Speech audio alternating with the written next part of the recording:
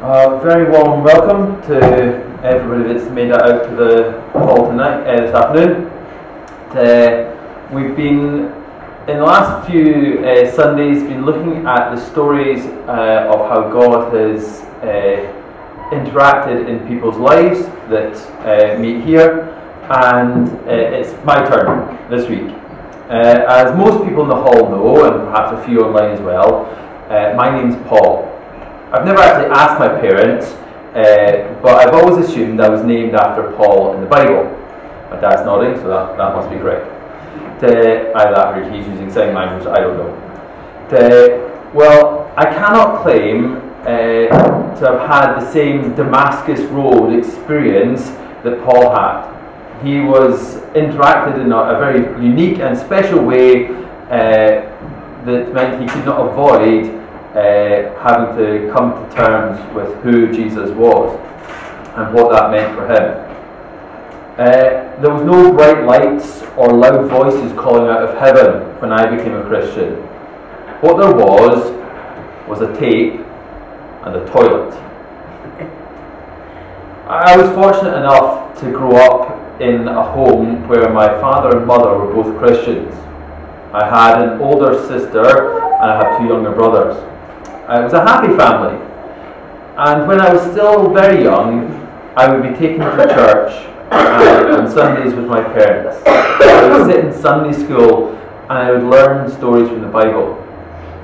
You would have to ask the leaders if I was attentive or if I was well behaved. I shall not incriminate myself here. My sister, she was given an audio cassette. And I'm sure there's some people in the hall who don't even know what that is. It's old technology for audio recording. I was going to say they're like an old version of CDs, but I don't even think CDs are still a thing nowadays. Anyway, there was a cassette of a fictional Christian story, a singing computer called Colby, and I actually still have the music and script from the audio cassette here. The singing computer Colby, he had a club where young Christians could spend time together and do the things that young people would do. And they have an interaction. This club has an interaction with another young boy who had a very high opinion of himself. He went to church with his parents, and his life was going pretty well. He actually had his own TV show. I thought that was a pretty big thing. It made him special. And he thought that people should treat him well because of it. And I can certainly appreciate his desire for material things, for money, for fame, for special treatment. His attitude towards himself rubbed one of the Colby group up the wrong way, until she reacted with harsh words and retorted in bitterness. This is something even I, young though I was, could understand. I could understand what it was to think highly of yourself and your own abilities.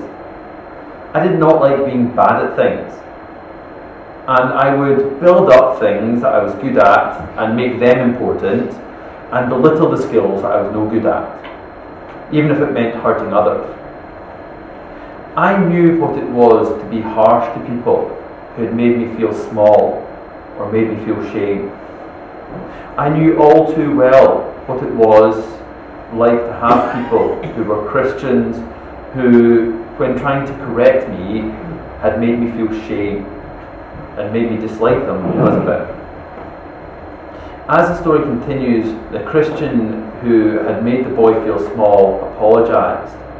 And the boy appreciates that a Christian is not about being good, but about being forgiven. This prompts him to acknowledge his own failures before God and ask to be forgiven of God, thus becoming a Christian. This worked around in my mind for some time. I knew that my parents were Christians, and I suspected that my older sister was as well. All my aunts and uncles were Christians, as were my grandparents. They'd all made the very sensible step of getting their lives right with God.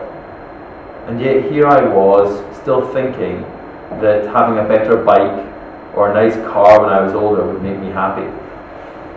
Eventually I found myself lying in bed, unable to sleep, which is a very rare thing for me, as anyone who knows me well will attest to.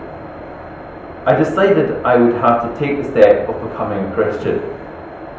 Not here, where family were asleep in the bed next to me, so I went to the only other place in the house that a young boy could go late at night without getting in trouble.